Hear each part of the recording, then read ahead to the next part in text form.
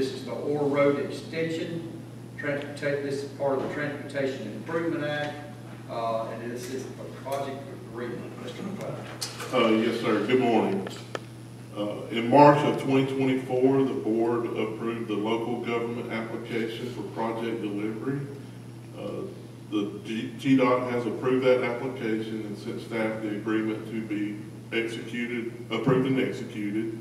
The project agreement is required to be executed prior to beginning any work, and a notice to proceed from GDOT is also required. The agreement is for eligible project costs up to $1,175,000.